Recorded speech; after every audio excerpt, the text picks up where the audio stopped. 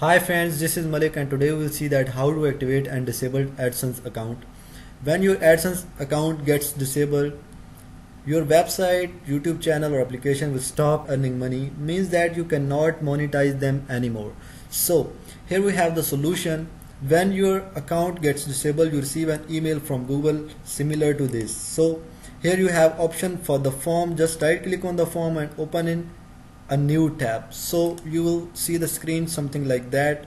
Here just fill up the all information. Honestly, don't try to trick them and tell them that you are purchasing your traffic from somewhere or not, and how do users get to your site, means you share your link on social medias, or how you invite users and how mostly they comes to watch your videos, or they comes to your website, or they see your application and they use your application.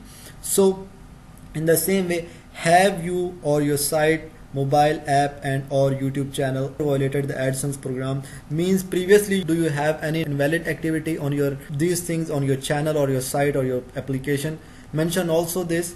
And mostly cases what happens, you doesn't know about the invalid activity, that how it happens. So also explain this, and where you have doubt also explain that how it can be happen.